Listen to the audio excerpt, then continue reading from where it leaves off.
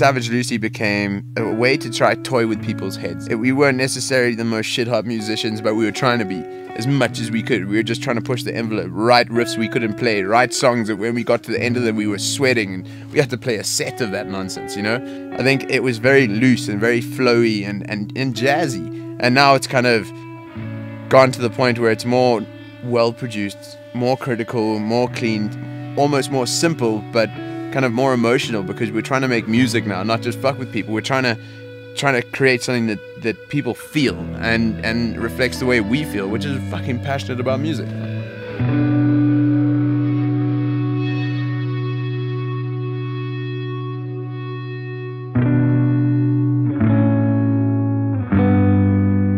The reality of what we do, like for me, has always been a luxury. So even sitting here in the studio right now, it's actually just nothing that I could have ever even thought would have happened like a few years ago. It's not even something I could have fathomed. It's actually something that's just grown and grown just out of constantly putting energy into this band.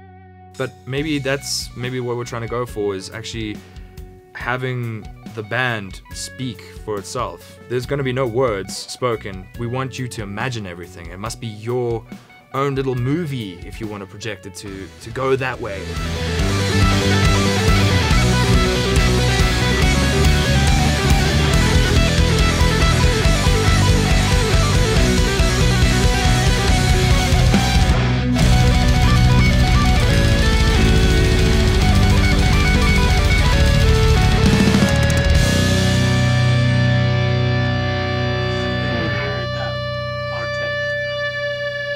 And on that note, it's time to go for a stroll.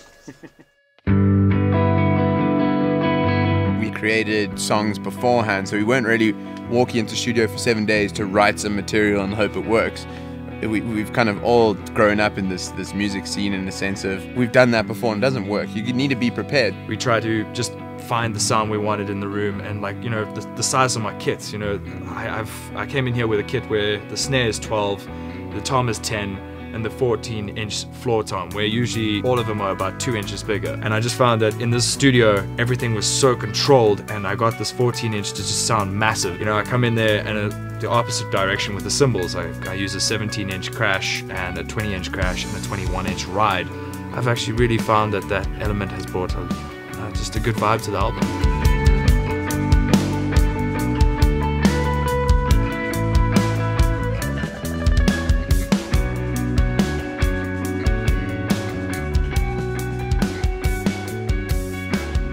This is just a kind of a reflection of ourselves. So no one's bugging anyone about what they're doing. As long as that guy's feeling it, there is no way we would probably ever actually crit each other ultimately. Like, there's no control. Like, none of us are in control of the other guy's layers. So we trust each other.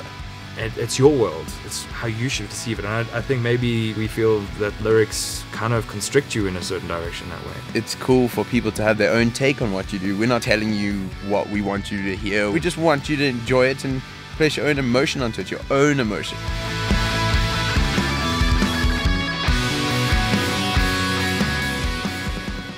Making music with Savage is probably the closest thing I have to having sex, you know what I mean? It's like that kind of experience.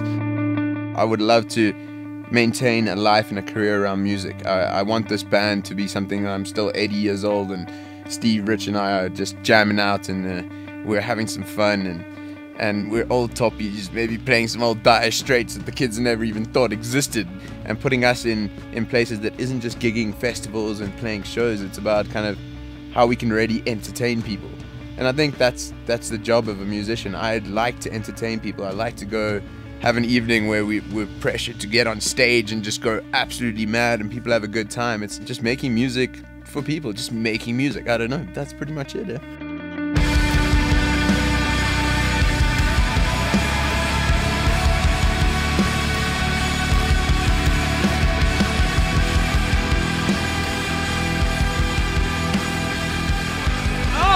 Good? Oh, yeah. Oh, this is the sound of Savage Lucy. This is it! This is it!